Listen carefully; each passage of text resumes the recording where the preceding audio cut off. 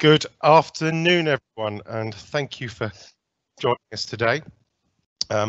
Today we're going to speak a little bit about some of the new Awlgrip products, and my name is Simon Crawford from Marineware, and we've also got joining us Richard Jennings and from AkzoNobel. Say hi, Rich. Hi, everyone. And also joining us is Chris from Marineware.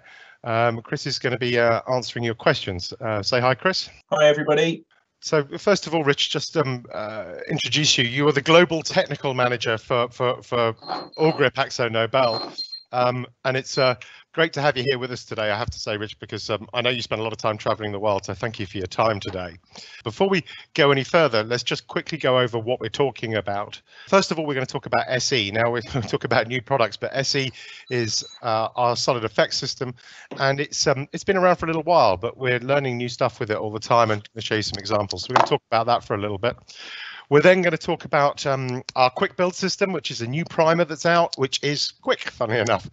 Moving on to that, we've got a new filler out, Allfair FL, which we're going to have a quick chat about.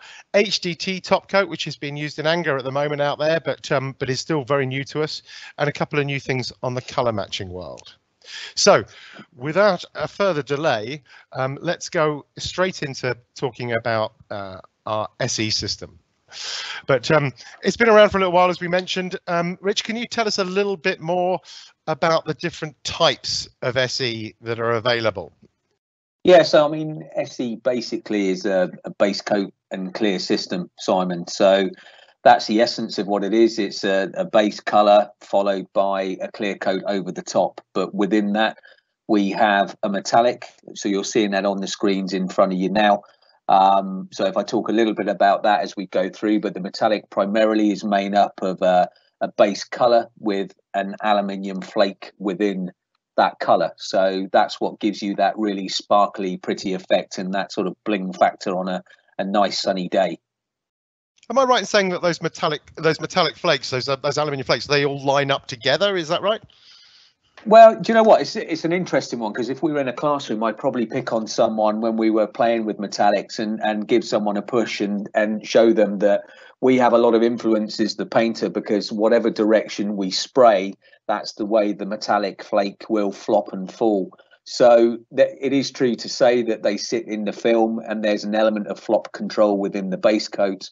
But we, as the applicator, have a massive influence as to how that looks and how that sits, because if you appreciate it, it is a solid piece of aluminium, so that reflects the light much like a mirror, which is why you get that beautiful sort of shiny, blingy effect. Okay, and we also have the pearl, which I think quite often the two get confused. Could you tell us a little bit about the pearl? Yeah, so pearl, again, a two-stage or even three-stage system. And let's talk about the two-stage initially. So we just talked about the metallic, where we have a base color with the effect in it, and then the clear coat. With the pearl, we have exactly the same, but what we're doing is we're removing the metallic aluminium flake and introducing a mica flake, which is effectively like a translucent small, I guess for me, the easiest way to describe it is almost like a crystal. So it sits within the paint film, allowing the light to go through it and then reflect back out. So it's actually a lot less challenging than applying a metallic, because you can't really lay that flake down incorrectly. And then there's a lot of three stages out there as well, normally with a white color. And this is where you would lay down the base white first, followed by a mid coat, which is your effect, your pearl effect. And then you would have your clear coat over the top. So just to go back over that, we have two pearl versions. We have a three-stage in the white and a two-stage in other colors. And I hear that quite often in the automotive world, what we think is metallic is actually pearl, because it's an easier finish in some instances to get. Is that correct? Yeah, this is one of those things where people say, oh, it might, it's metallic, and they're not really fully understanding what the effect pigment in the paint is.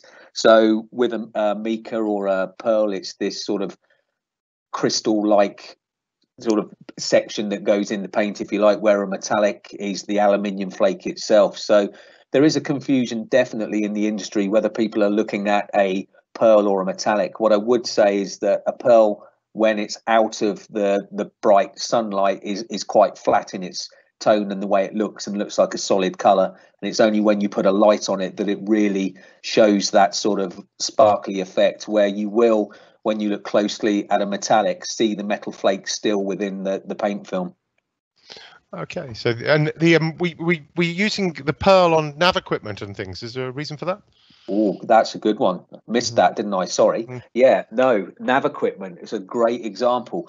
Metal flake in a SE, the metallic, actually can affect the signal. So any nav gear, we recommend using the mica or the pearl paint color. So there's a lot of colors out there that we already have a match in the pearl. So we're able to do nav gear and that sort of equipment. You know, we don't want people getting lost out there. I think I've got a picture in a minute of a radome with it's covered in metallic, but there's a different reason for that. But we'll go into that in a second. But and last one in the range is the solid. Richard, what are we using that for? Okay, well, solid again is a two-stage, so it's a solid color with a clear coat over the top. And if I can talk about, you're going to get this with me on the phone, you know that, and doing these sort of things. But the positives of this are, you know, the repairability. It's a really great product, SE. It allows that sort of effect to be applied down in the first coats of paint to make it look aesthetically right, and then you're applying the clear over the top. So there are even advantages in just solid colors, in repairability, maintenance, all of those sort of things.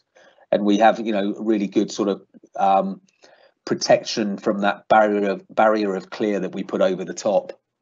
We've got a couple of customers, I think, that are using those classically difficult to cover colours like yellow and red and orange and things like that, and they're using it. I think they're finding that it does cover a little bit better, but it's much the same. But it's so fast that they can whiz around with several coats and get the coverage, and they're finding that pretty useful on the solid range. So we've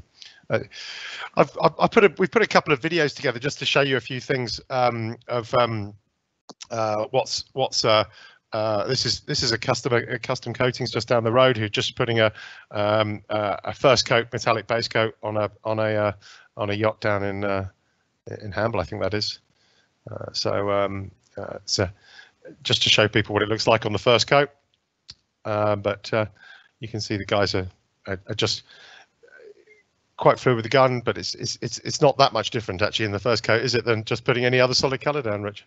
No, it's not. I mean, it's very similar. I think when we talk about metallics and bits, there's more of a technique that goes into it. But it's what's interesting is with the solid color, you're asking it to do everything in one coat. Give it the protection, the UV, the color, the effect. The beauty of base coats and clears is you're able to split that up, so you can concentrate on making it look right, and then add in the gloss and luster at a later date. Here's another image, actually another local boat, but this is a 6 meter modern, and it's just been finished in the SE base coat system, again by a local company, Desti there, but that's literally just been launched. It's a smart looking machine, that one, that's for sure. And yet another one, there's a Princess just coming out of the shed. She was in gel coat, she's been put into a light fine SE silver, also looking pretty good. Just to say, I mentioned the radome that we put metallic on. This is a radome with metallic on it. Interestingly, this was a test panel for an architectural project, so that it was not, we weren't using it as a radome at all. We were trying out some different effects, and this is a gold effect, a gold metallic with a solid black over the top, and then they scratched it to give it some an effect on it. And this was for a cafe in Hyde Park called Serpentine. Here's a few images of her. Now you can see that they repeated that effect on the actual cafe. She's got some quite beautiful. She's designed to look like a ray. The whole roof is designed to look like a ray, and yeah, it's quite a dramatic effect. She's actually satin. They used actually HDT, which we're talking about a little bit later because for UV, but she was Scotch Brighted back to a satin to continue that Scotch Bright effect. So that was a bit of fun. We also at Marineware, we do spray seminars. In this case, the advanced spray seminar, where we spend a lot of time with metallic repairs and all sorts of things. But we actually print out some everyone's logos, and we do a panel with some logos. And the idea is we can have a bit of fun. We can use the solids and the metallics and the pearls, and we can mix them together and do all sorts of things. And it's there to do gun control, but it's also shows how fast the system is and how useful it is. Give us an example, Rich, of how you see the speed of drying of the SE helps us in real-time application rather than just mucking about like we are here. Yeah, well, I guess, I mean, your seminars are always great, Simon, and what you're showing there actually is we did this all in one paint shoot. So the example in the middle with the fades and the colours, these are multiple colours in one application. And so the true really positive of this product is if you took a conventional top side and then you wanted to spray that white and then you wanted to apply, say, a boot line in a dark blue, for instance, you'd have sort of 3-4 days of doing that process with drying times and those sort of things. The beauty of SE is that we have, if we talk, and we have to be careful with this depending on film thickness and temperatures, but if we set it 23 degrees with conventional temperatures, we've got a tape time of about an hour. So what that means is we can apply multiple colours in one day and then clear coat over the top. So you'd be able to put that sort of hull in white and a blue boot line all in one paint shoot rather than taking you over a couple of days. So it's a real good thing for speed.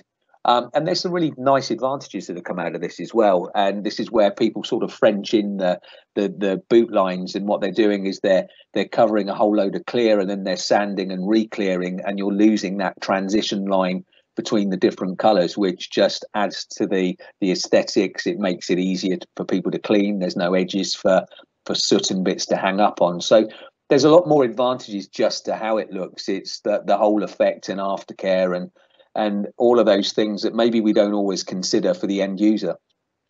Well, you can tell we're showing off a little bit here, but you can tell who's the artist amongst us, because Richard there did the panel on the left with the Awlgrip with the smoke and the sparkles and the wood effect behind it, and I did the Marineware one just with a stencil on its own. Actually, the Marineware one's just a solid base coat, solid color, and that's just a pearl over the top.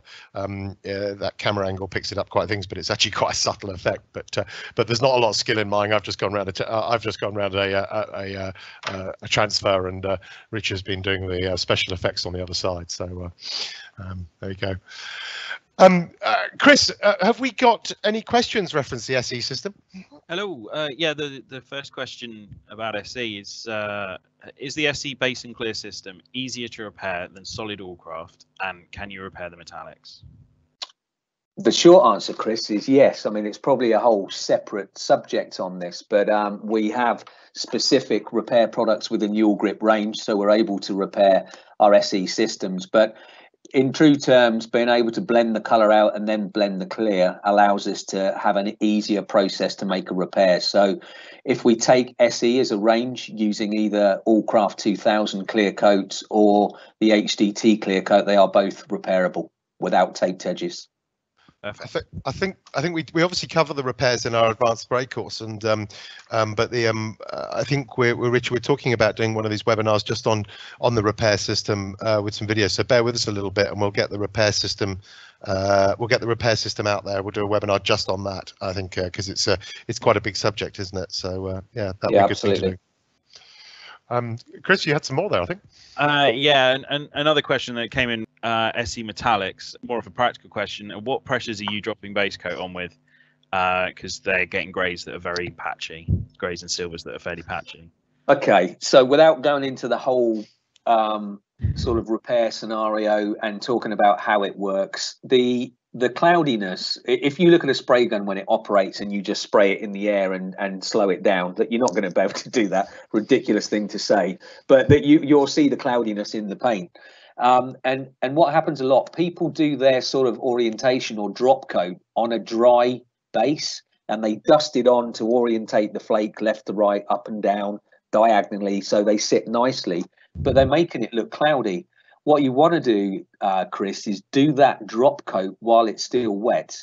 So there's no rudeness in what I'm saying, but you know, drop the coat while it's wet, because it helps the metallic flake sit in there and flop and look right. And I hope people are understanding that. So doing the painter's shuffle, if my reach of my arm is about 1 meter, what I want to do is paint 3 sections, and then I want to drop back, reduce my gun pressure maybe by 1/2 bar, and then I do my orientation coat on that first 2 sections. Then I move forward, paint another 2, drop back, orientate 2. So I'm doing this sort of flip-flop as I'm going down the boat.